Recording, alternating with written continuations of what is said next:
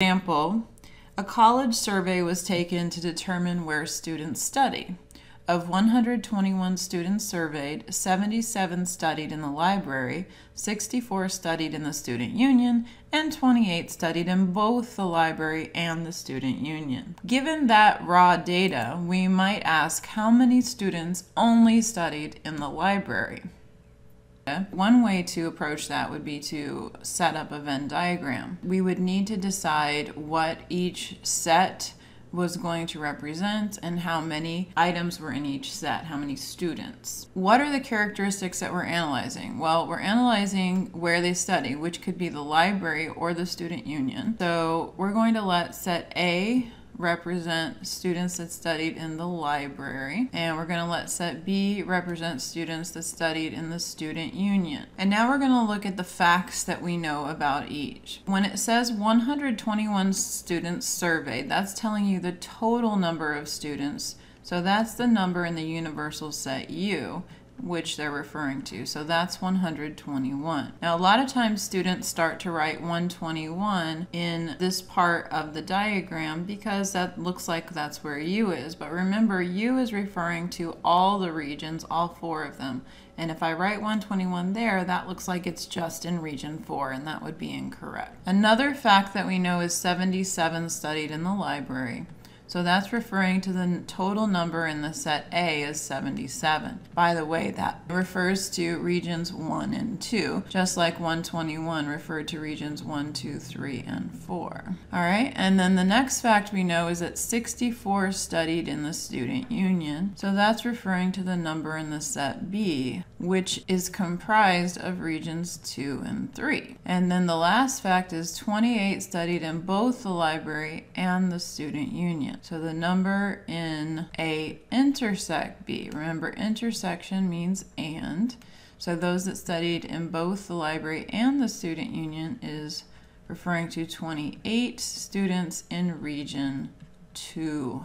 Just the overlap between the two. All right, so now we're going to fill in how many is in each region. And when you do that, you look at each of your 4 facts here, and you start with this one, the intersection, because it's describing exactly how many are in a single region. See, I can't start, for example, with the number in B, because I know there's 64, but that could mean there's 60 and 4, or it could mean there's 60 and 4, or it could mean there are 62 and 2. We just don't know. So we're going to start with what we absolutely do know, which is that in the overlap, the intersection, region 2, there were exactly 28. And then you work your way outwards, subtracting. So for example, now that we've used that one, let's cross it off. What would be another fact that only describes 2 regions and it includes region 2? Well, we could go to the number in B, for example, because that describes regions 2 and 3. So if in 2 and 3 there are 64 total, then we can find region 3 by subtracting 64 minus the 28 we've already taken into consideration. 64 minus 28 is going to be, let's see, 36 students that just studied in the student union, but not in the library.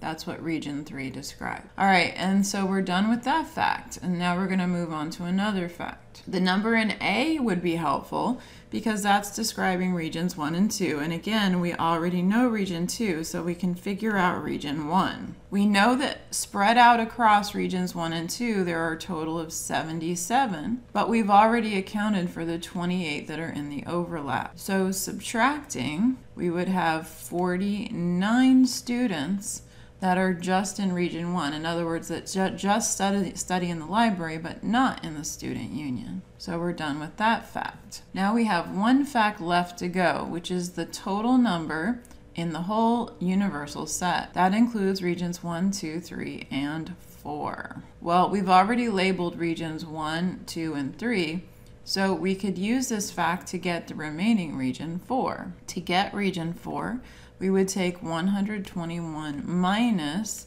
the 49 in region 1, the 28 in region 2, and the 36 in region 3. This leaves 8 students left to be placed in region 4. In some problems, this will be the end of the exercise. All we'll ask you to do is to determine the cardinality of each region. And you would say region 1 has 49, region 2 has 28, region 3 has 36, and region 4 has 8. Sometimes, though, we'll follow up with a question about the data. For example, we might ask how many students studied only in the library, and that's referring to region 1, so the answer to that question would be 49. Or we might ask how many studied in neither the library nor the student union, and that's referring to region 4, so the answer to that would be 8. I hope you found this video helpful. If you did, please remember to like it. That helps other students to find the video.